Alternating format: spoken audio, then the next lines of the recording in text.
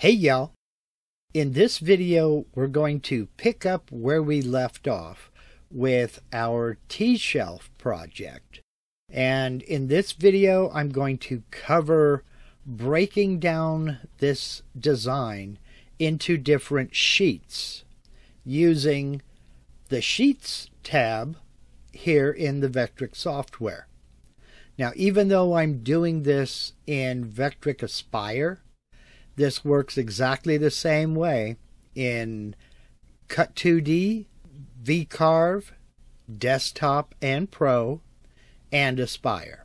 When we finished up last time, I had gotten all of my vectors imported from my SketchUp model, which I'm going to keep open so I can refer to it if necessary.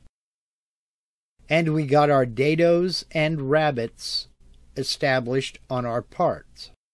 Now, if you'll recall, I am working with two different material thicknesses here. All of these parts right here are going to be cut from 1/2-inch thick material, and these parts here are going to be cut from 1/4-inch thick material. Also, due to the fact that I am going to be using solid stock, that is not a single piece of this size, I'm going to have to break this down so that I can put these vectors on different pieces of solid material. And that's where Sheets comes in. So I'm going to be leaving this back on this sheet, and I'll change the dimensions of the material to reflect that. Now, normally what I do when I design a project is I will size the piece of material to be 1 inch larger than the vector outline size at a minimum. I like to go a little bit more if I have a piece of material big enough, but at the minimum I want my piece of material to be 1 inch larger than the size of the vectors. So with that in mind, I'm going to create a new sheet, and I'm going to put each one of these sides onto a sheet of their own. So we'll back out a little bit. I'll open my Sheets tab, and right down here we have a button that says Add New. So I'll add a new sheet, and I'm going to name that sheet Right Side. Then tap Enter, and I've created that sheet. And we see right now it's the same size as the material we set up in Job Setup. Now, the vectors right here, this is my right side. What I'm going to want to do is select just the vector of my outside profile.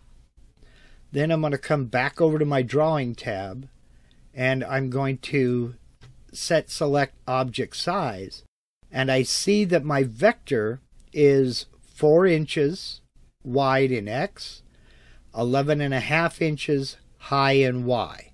Now I'm going to rotate this 90 degrees to sit on a piece of material. So I'm going to need to make this material for the right size.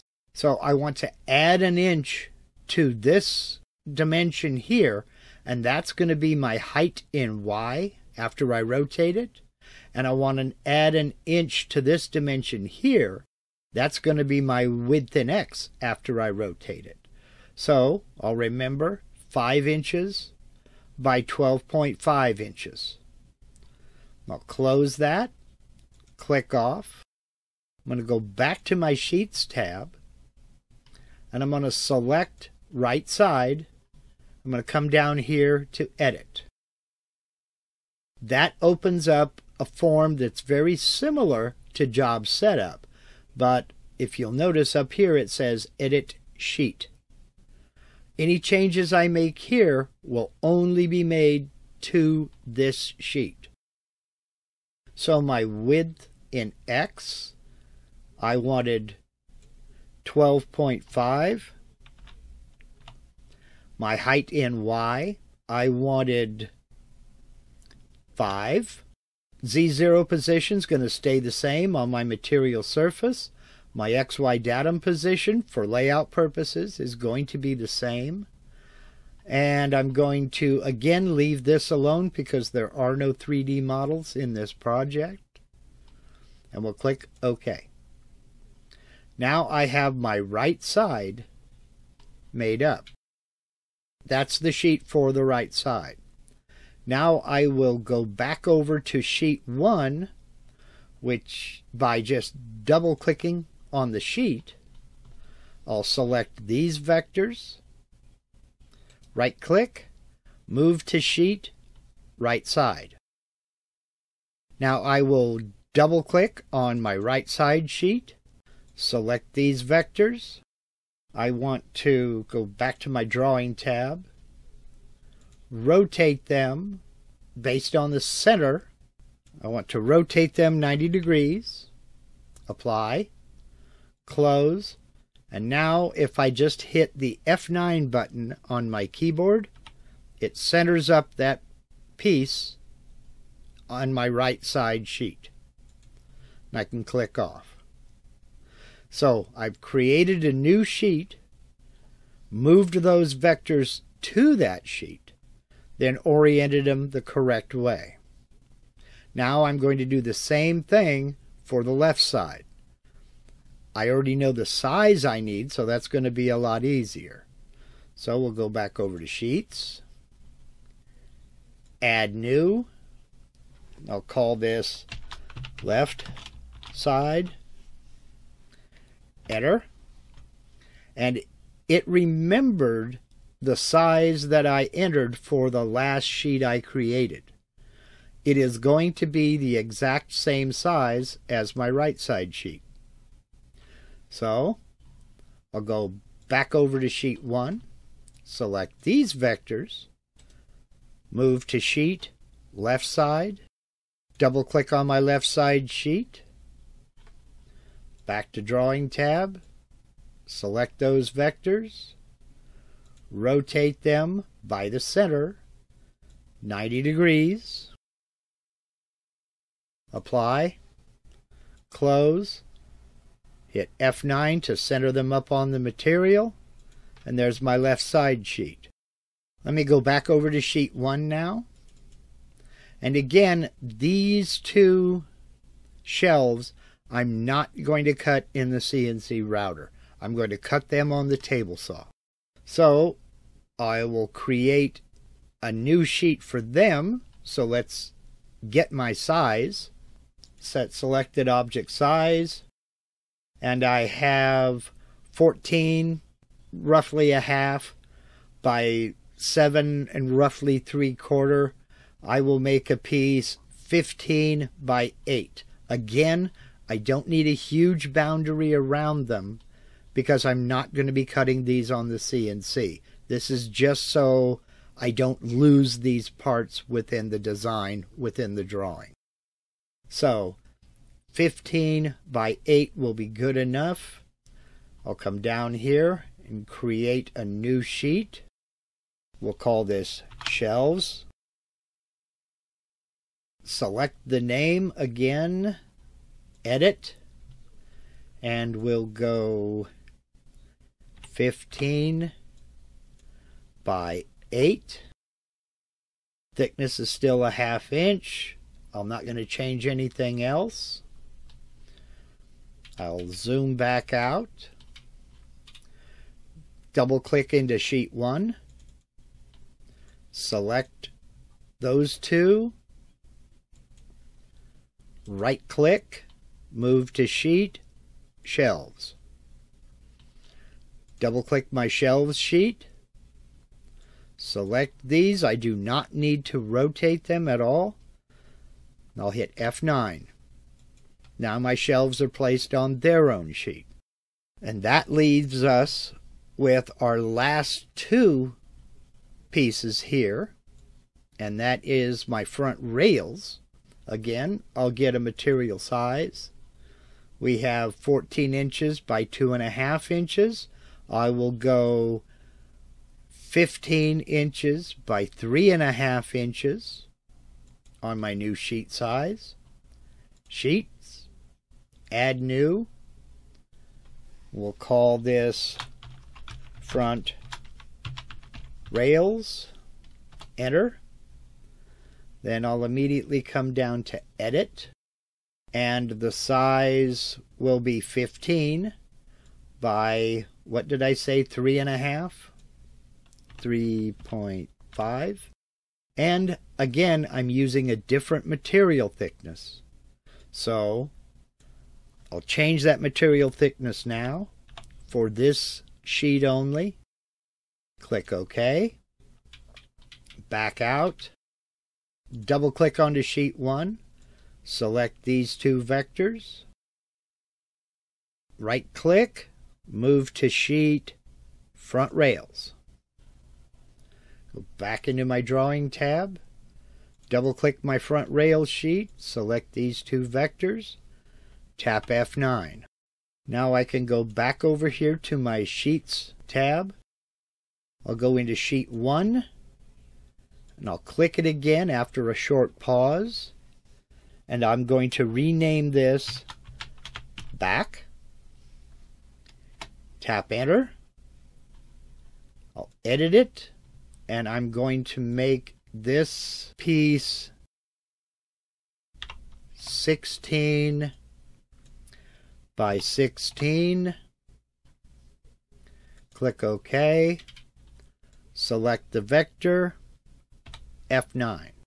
Now I have all of my parts laid out on their own separate sheets.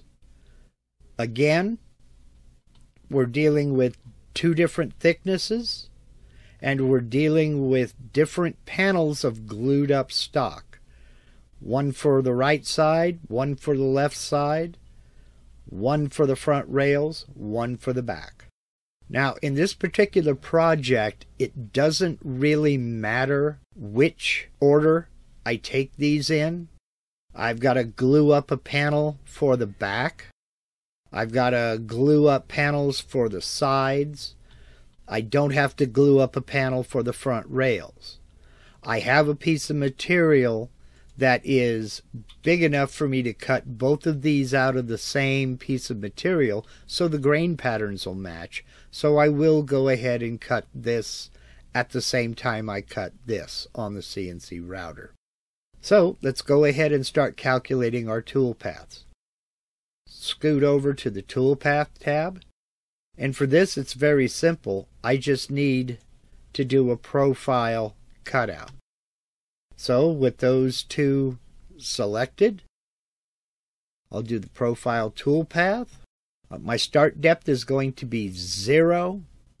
For my cut depth, I want to cut slightly through this material by about 5/1000ths of an inch.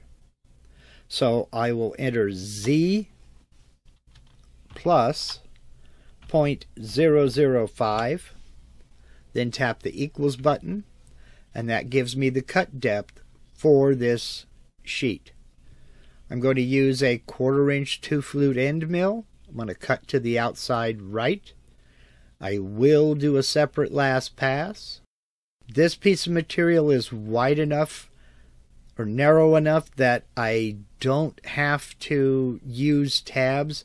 I can use tape and CA glue to secure this to my spoil board. But I'm going to do a separate last pass allowance of 0.01.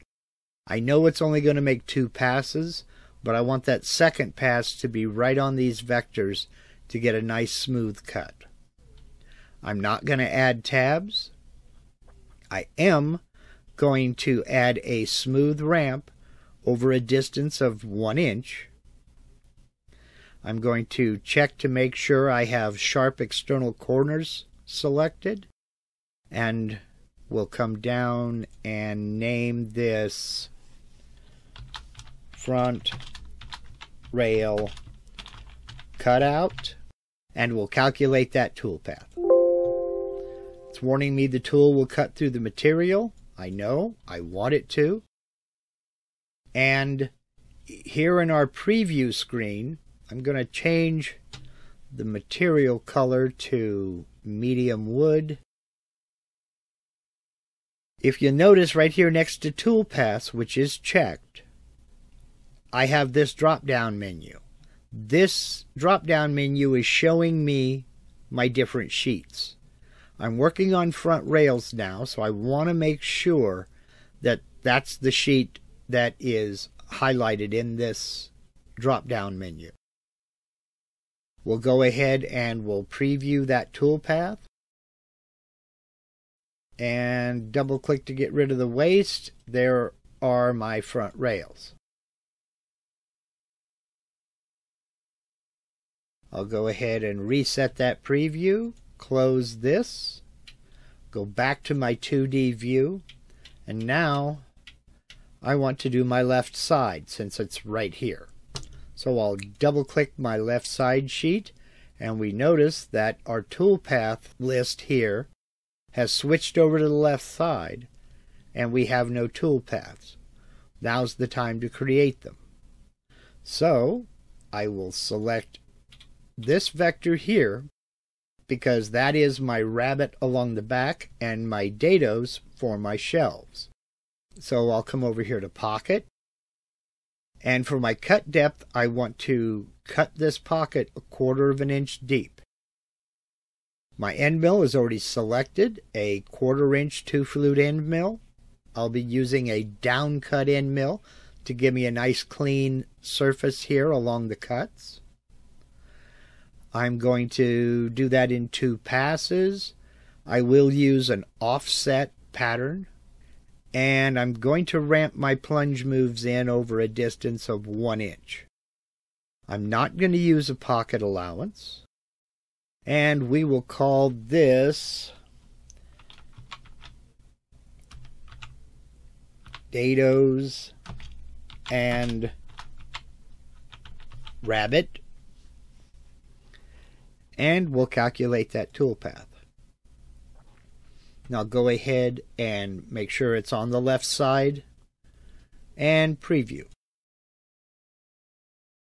And there is our dados and rabbit cut. Let me go ahead and change that to medium wood. I should have done that in job setup, but that's okay. Alright, so there are my dados. Go back to the 2D view, close my preview window, and now I want to do my profile cutout. My profile cutout is going to remember the last settings I set when I calculated that first profile toolpath. Well, my cut depth is not going to be 1/4 of an inch. I need it to go through the material. So again, Z plus 0.005 equals 0.505. I'm going to be using, again, a 1/4 inch end mill. I'm going to machine to the outside. I'm going to do a separate last pass with a allowance of 0.01. And again, this piece is small enough that I can use CA glue and tape, so I don't need to use tabs. So I'm not going to add tabs to the toolpath. Again, I'm going to add ramps. A smooth ramp over a distance of 1 inch. Make sure I have sharp external corners checked. And then I'll come down here and I'll call this is the left side cutout. And I'll calculate that toolpath. It's warning me it's going to cut through the material. And we'll preview that toolpath. I'll double click to remove the waste. And there is my left side with the dado cut in the back to inset the back of the cabinet, or the back of the shelf rather. And 2 dados cut to accept the shelves. From here, I'll go in and do my right side and the back in exactly the same manner.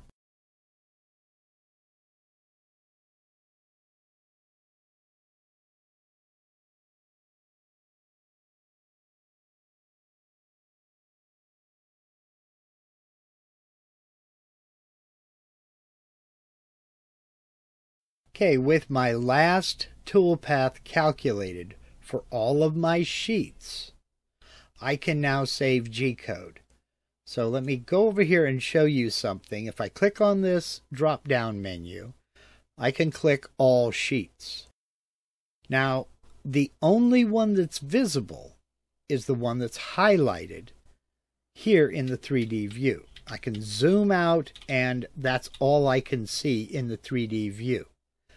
Now, if I switch over to front rails, there's my front rails. I had reset the preview, if you recall. I can switch over to the left side. I had reset that preview as well. Switch over to the right side. That preview reset. Go back to the back, and there is just my material. If you switch out of a sheet, any preview you have done is cleared. It is reset. I do have all of my toolpaths for all of my sheets, and now I'm ready to save G-code. What I need to do here is be very careful. It's easy to put toolpaths in the wrong place. So if I go down here, I have my flash drive in my computer. I've made a folder called T-Shelf, and I've created subfolders for each of these parts that I'm going to cut out. So I'm going to make 4 separate G-code files, and those 4 separate G-code files will go into these 4 separate folders. That way, for instance, I could mount my right side material on the machine, cut it, get it removed, put my left side material, cut it while I'm doing some sanding on the right side, then move on to the other parts one by one by one. The thing we have to be careful about is we make sure to put the right G-code in the right subfolder. So let's do that by going back into Aspire. And I'm going to start with the front rails. So I'll go up here to Save Toolpaths. I've got my toolpath checked. I'm going to save the visible toolpaths to one file. Well, there's only one toolpath for this sheet, so that's easy. I just want to make sure that my front rail cutout toolpath is down here in the list under Toolpaths to be saved. Then I'll click Save Toolpaths. I'll navigate to my flash drive, come down to my T-shelf, and this is my front rails. So I'll go into the front rails subfolder, and the name from the software, it lists which sheet it is first. Front rails, and then the name of the toolpath, front rail cutout. Well, I know this is front rails, so I'm going to put my cursor right in front of, right at the end of this underscore, highlight it, and I'm going to enter the bit I'm going to use for this toolpath. 0.25 inch down cut end mill. That way I don't get confused as to which bit to use for this toolpath. I've got the right folder, I've got the toolpath named, I'll save it. Then I'm going to switch over to the left side. Left side I have 2 toolpaths. I'll select them both. both visible toolpaths to one file. The way I have this arranged, it will cut my dados and rabbit first, which is what I want. Then it will come in and it will do the cutout last. That's what I want. But it's going to save it as one piece of G-code. I have my machine selected, my post-processor selected, save toolpath. Now I need to go out of that subfolder, and this is the left side. I'll double click to put it into this folder, and I'll rename this left side all toolpaths. Go back up here, and again I'm using a 1/4 inch down cut end mill. 0.25 inch down cut end mill. Save. Now I'm going to do the other two toolpaths exactly the same way.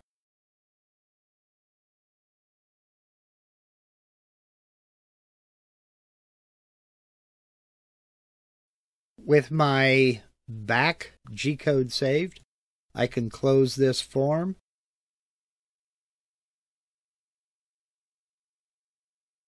Just to verify, just to double check, I'm going to go through one by one and make sure that I have the correct G-code in the correct folder. So I'll go to the back folder, and there is my back G-code. I'll go to the front rails. There is my front rail G-code. I'll go to the left side. Here is my left side, all toolpaths. I'll go to the right side, and there's my right side, all toolpath. I'm ready to now take my flash drive out of the computer, take it outside, and start cutting. So, I hope you got something out of this video. And if you did, I do hope you'll give me a thumbs up. Now, I know there's no way I could anticipate every question on creating sheets, editing sheets, or calculating toolpaths from those sheets. So today at noon Pacific, 3 p.m. Eastern, I'll be hosting a live Q&A session where we can discuss anything I've demonstrated in this video or any of my previous videos. Again, that'll be this afternoon at noon Pacific, 3 p.m. Eastern, right here on my YouTube channel. And I've put a link to that live Q&A session down in the description box of this video. Now, these live Q&A sessions are a great reason to go ahead and subscribe to my channel if you're not already a subscriber. And when you click that red subscribe button, click that little bell icon right next to it. Then click it a second time and set that menu to all notifications. Then you'll get a notification the next time I post a video and the next time I go live. So, I hope to see you this afternoon for the live Q&A session. And as always, whether you subscribe to my channel or not, I'd like to thank you very much for taking the time to watch, and y'all take care.